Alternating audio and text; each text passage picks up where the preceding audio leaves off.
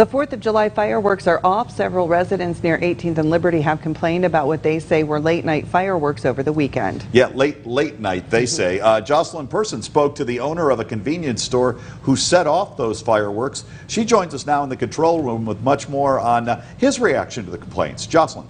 Jill, Sean, the owner of the store, says that the fireworks show lasted for about 2 hours, and he was glad to do the show for the neighborhood kids.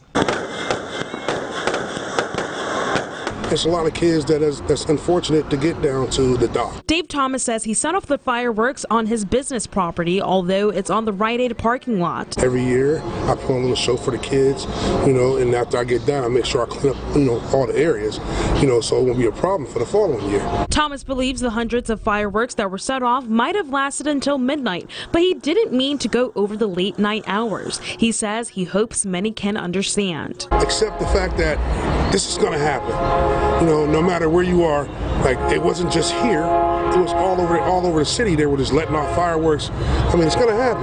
The overnight fireworks were met with mixed emotions. And the kids were the main ones that I loved seeing their faces with the fireworks going on, especially my daughter. She's 4 years old, and she was so excited running out here with sparklers and everything.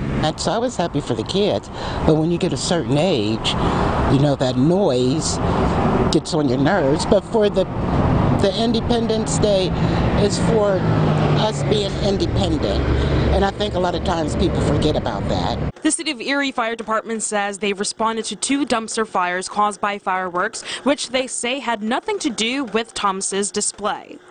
For the city here, it wasn't anything above what normally we get for the 4th of July. So unfortunately, they get tracked as disturbances. Now, Rick Lower says that the Erie Police Department is working to upgrade the 911 software system to separate the fireworks calls from the shots fired and other noise complaints. Back to you, Sean. Yeah, laws about fireworks pretty tight in the city, but as Laura said, nothing unusual this year. Oh, yeah, that's true. All right, thank you, Jocelyn.